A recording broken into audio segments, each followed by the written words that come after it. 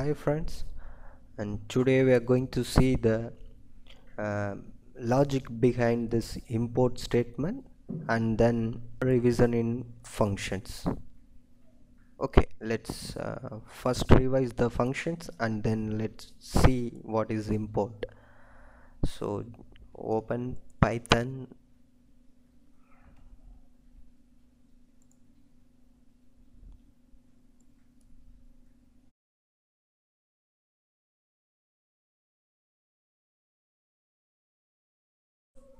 First we are going to see functions. So use the def keyword to define a function.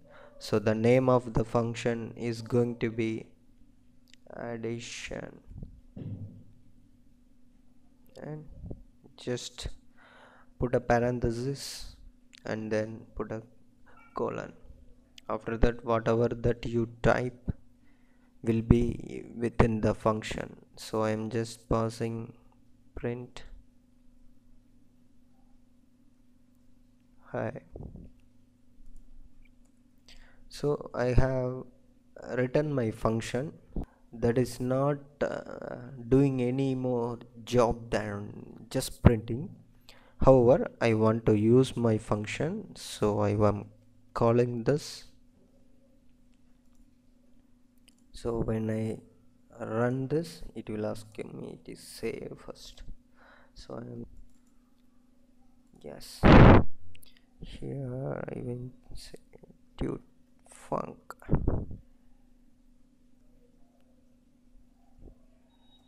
underscore funk and save. So you saved that function and the function gets run and it prints hi in the shell parameter, which is our output. Okay, it's fine, but instead of this I can do this just with this one line actually.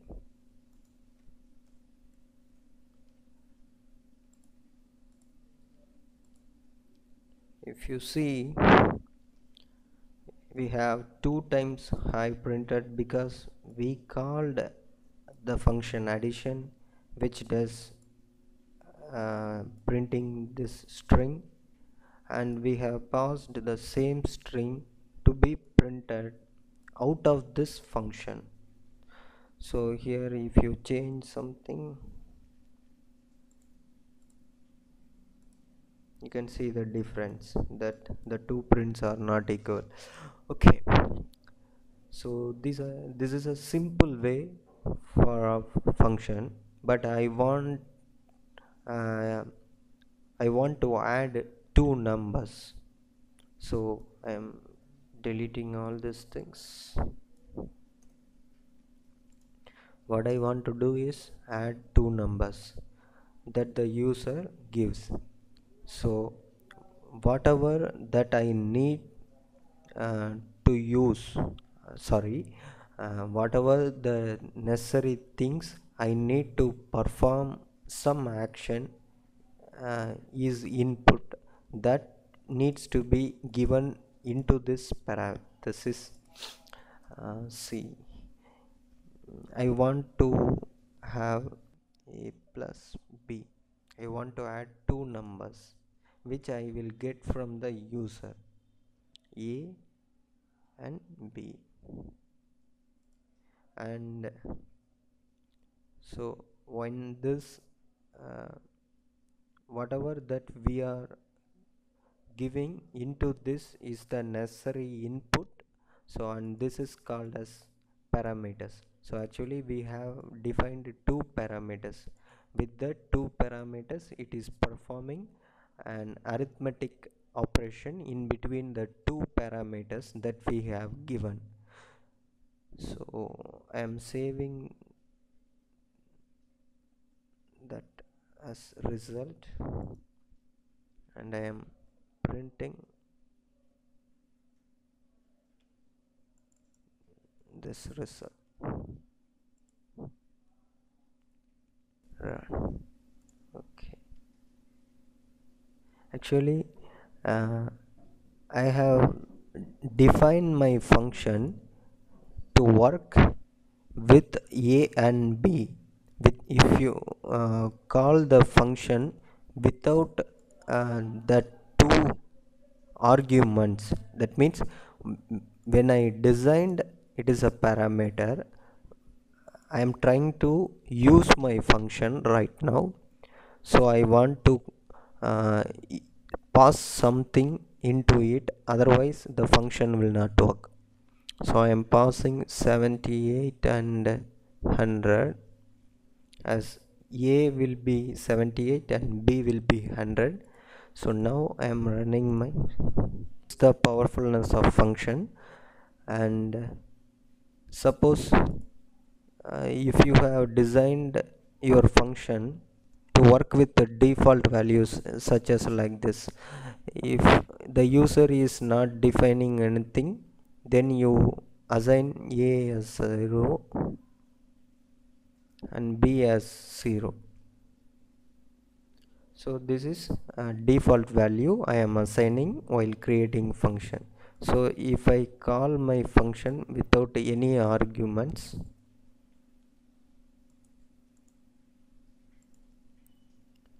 so it now without argument also this function works, because we have assigned default values. That means even though if you are not passing anything as argument, it will pass 0 as the first argument, and next one also 0 as the next argument. So that 0 plus 0 will give 0, and that will be printed. So in that way it works. Suppose if you pass some other numbers like 200 and 700, simply, okay, now it is getting added. When you are not assigning anything, then it will take default value, otherwise it won't. You can call many times the same function. So now I am not giving the second argument, I am avoiding that and running my module. What it gives is, it takes A as 200 and B as 0. Like this it is printing. Okay, so one more type I am doing.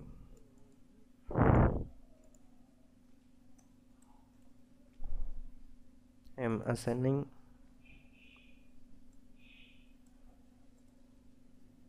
B is equal to 700 and A is equal to 400, and I will comment these two.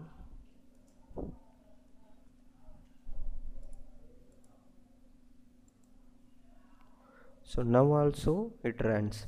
That means as per my design, in my function the first thing needs to be a parameter which is uh, referenced by this A. So if you want to give in these arguments in a different order, then uh, the parameter should be used in order to overcome this argument assignment error. So in this way if you call, it will work. And when you assign, so this kind of using the function is termed, this kind of calling is keyword argument. So if I have one keyword argument and another as just an argument, then what will happen? See, non-keyword argument after keyword argument, you should not pass like this.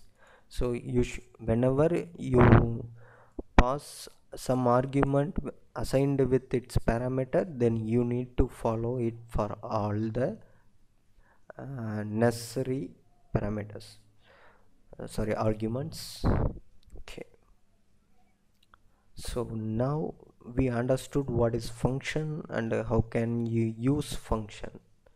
So I am deleting all these things and I am saving my file. Save as tut function is my name. I'm just saving and replacing that, and now I'm opening a new file. Okay, it can be here. So now I open a new file. So here I say import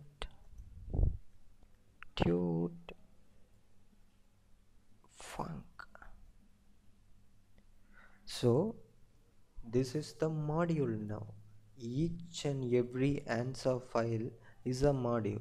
Actually it is saved tutfunc.py, and there only I am saving this function also. Here I am going to use tut import. Okay, I saved. So both are in the same folder, so I can simply uh, import this function to here. Same thing. If I copy and paste, what will happen, that is what this simple line is doing. So import tut function just imports all the functions and all the objects in the file, in the Python file, to one another Python file. So in this way, in tut function we have a function for adding two numbers. So I want to use that function. So it is located in tut func, and then put a dot, and what is the function name? It is addition, and then you need to give arguments, or you can leave simply, because we have assigned uh, default values.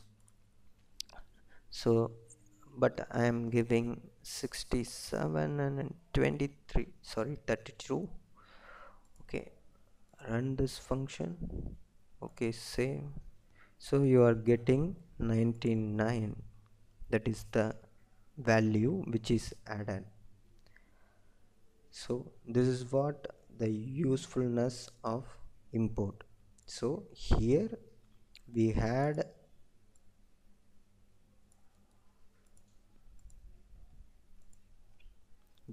our function defined above, and we used the function by calling it. But when the function is located in some other Python file, we can use by importing it. And if you want to use any function within it, then first define the name of the file, then the function name, and whatever the necessary arguments that you need to send for that function to perform that task which is expected needs to be given within this parenthesis. So these things you need to understand very clearly. Now I am going to answer script window. So here whatever you import as ANSA, this contains all the necessary functions like uh, collect entities. Actually ANSA is a actually base is the Python file which contains all the topo operations which we perform regularly. uh, like we collect entities, we create a hard point, all the line creation, surface edit, so many things are in the uh, Python file which is base. So we are importing it from the base. I want to use collect entities function, so that's why I am putting a base dot collect entities, and then I am passing necessary arguments that are required for the collect entities function to work in a better way. Actually, this collect entities function has been designed uh, for uh, for so many cases, but what is our case? We are going to work for Nastron, and then we are going to search for p shells, which is properties. So likewise we will limit our usage. Actually, we are not limiting, we are um, using the collect entities function in a right way what we need. So but this collect entities can be used for any solver deck, and it can collect any type of ANSA entity. So this is how uh, the background of this simple code is. Actually, we are importing ANSA, and then from the ANSA we are importing base. That means this is a one ANSA file which contains link to this ANSA file. So and then um, after that, now this untitled Python file is having one more function within it, which is main function. So in that I am using collect entities, so and I am using the main to call to run this function. Thanks for watching. Have a great day.